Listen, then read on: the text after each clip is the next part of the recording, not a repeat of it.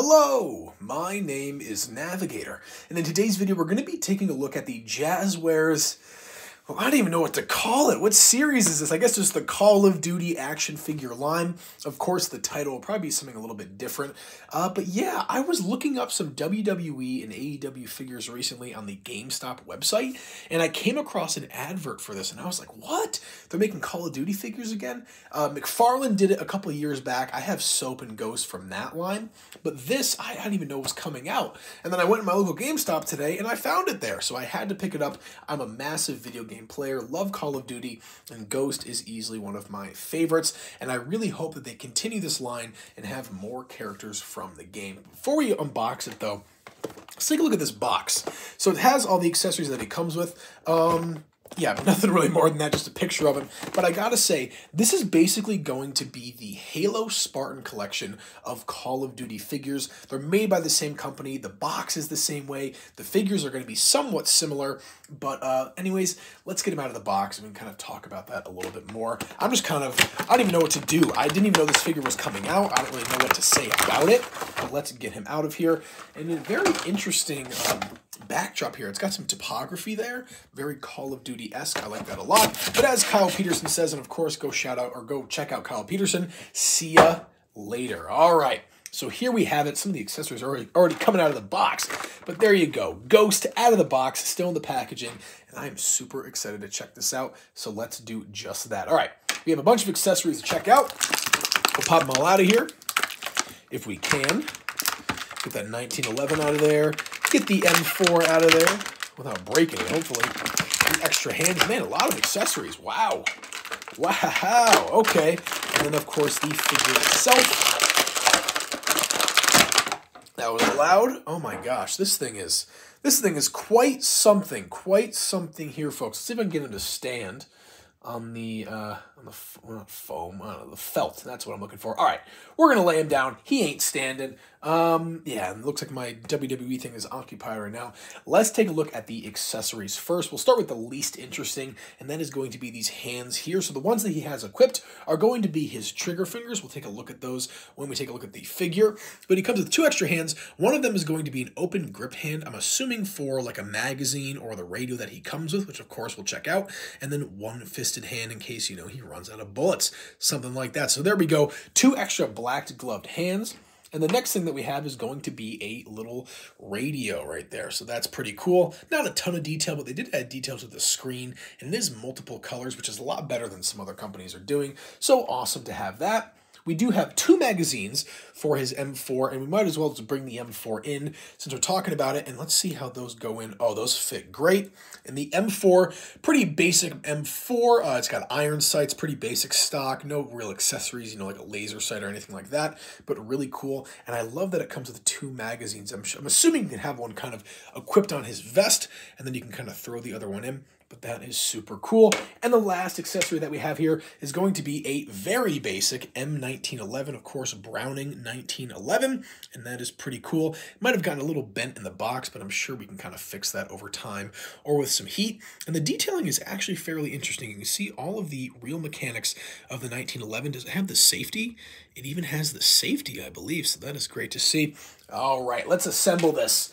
What we're going to do, actually, I'll take a look at the figure first, and then we can kind of assemble it. But here we have it. All right, so starting at the legs here, he does have the typical kind of like Merrill outdoors boots that the military tends to wear a lot.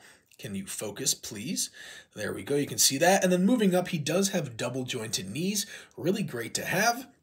He's got a bunch of articulation here, so you can kind of do a split if you really wanted to, but I don't know if Ghost is really doing splits out there on the battlefield. Along the waist here, he's got kind of an RF frequency transmitter, something like that, and then some more rope along the waist. He's got a pretty basic military vest, and it seems like he has pouches for the radio and for the extra magazine. That is really cool. He's got a little, like, what is that, a smoke grenade? Something like that? What is the text on there? Oh, it's an incense grenade. Wow, an incense grenade he's got there. He's got a frag grenade on his chest there moving up. And then he's got these rolled up sleeves. Does he have the tattoos? Yes, he does have the tattoos along with a watch there. And then he's got some patches is it the Union Jack? That is the Union Jack right there. It's kind of hard to see, but that is the British flag. Nothing on the other shoulder. Moving up to the head here is just his typical ghost mask with the headphones. The headphones do not come off, and then it comes with a little mic there as well. And then finally, he has this nice shawl, kind of cape, poncho, whatever you want to call it, and that also has a Union Jack print on it as well. If it will zoom in, there we go. You can see that.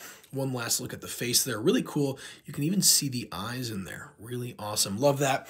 This cape, though, he does have a hood that will hopefully come up, not really stay in there too well. And you can kind of wrap this around his body. It moves. I'm pretty sure you can take it off. Yeah, you can. You can take it off. I want to keep it on, though. I love capes, love ponchos. Very Western. One thing I should show off to you guys, though, is going to be the articulation. I know I kind of touched on it earlier. Can you not have it focused right there, please? Oh, it makes me so angry when it does that. Okay. Double jointed knees, like I said before. Please focus. It's just stuck on him there. Let me see if I can bring it out. There we go. Double jointed knees, that works great. Double jointed elbows, although I don't really like this design that much. To the naked eye, it looks like these would be really flimsy. They're not. Trust me, they're very stiff. They're very good. But it just looks like, I don't know. They do a better job with the Spartan collection, in my opinion. I don't know. Maybe they'll kind of update that later, but you can just see those joints on the forearms. Maybe with a character that didn't have the sleeves rolled up, it'd look better, but they should kind of change that a little bit. And then does he have any? Oh, he does have ab articulation. So you can move him back and forth there. Looks like I almost snapped him off there. Did I? Whoa, whoa, whoa, whoa. Oh, no, okay. So you can snap that out a little bit, but be careful with that. So I got him back in, but he does have ab articulation. However, a little warning on that. Be careful with it. Be careful with it. Okay, let's try to assemble this the best we can before we wrap up this video. So he's got the trigger fingers in already.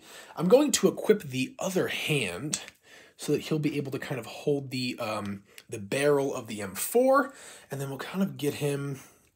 Let's see what I can get with the legs. Maybe I can do something here. Maybe that'll work. We'll have something like that. All right, we're going to take the radio. And it seems like the radio is going to go in this bigger pouch here. So I'm going to slide that in there if I can. And yep, that fits like a glove. And then we have the other magazine for the M4, and that fits in there. Yep, that fits in there just as well, so that is great to have. I apologize for it not focusing. Does he have a place for his pistol, though? That is my #1 concern right now, and it does not seem like he has one. Okay, Jazwares, in the future, just throw a simple holster on his belt. You already got a bunch of bells and whistles. I mean, if I'm not missing anything, yeah. It does not seem like there's a place for his pistol, so you're going to throw it to the side or throw the other trigger finger on. You can put that together, but let's throw the M4 in his hands and see. These hands are very tight. The grip on them is very, very tight, although there is no trigger guard on this M4, so no worries about like breaking it or anything. Please zoom in.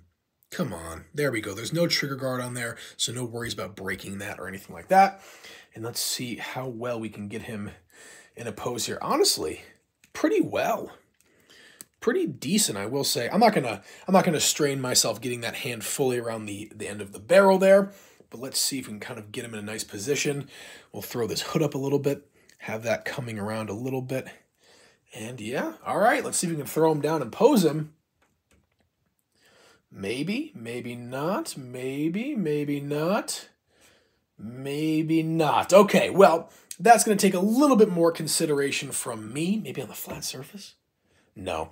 It's just there's a lot of heaviness going on with this figure. He's got weight distribution all over, but I'm sure you guys get the picture. Overall, though, really awesome figure, gotta say. And this is the launch edition. It's set on the box, launch edition. So I think this is going to be their kind of test run with figures. And honestly, a very good one to start out with. And hopefully they make more in the future. I would love to see it. But bring back like Roebuck, bring back Dempsey, do all the zombies characters. That's what we really, really want. Not so much, you know, Ghost and Price and Soap, although they are fan favorites. I'm going to lead them up there, right in front of Mr. Perfect, and you guys can kind of see him there. But that's all I have in this video. I'm kind of all over the place. I don't really even know how to feel about this, but I do hope that they continue it and have some more heavy hitters from the Call of Duty series. But I'm going to leave it there, guys. Thank you so much for watching. I really do appreciate it. And as always, my name is Navigator. Have a nice day. Take care.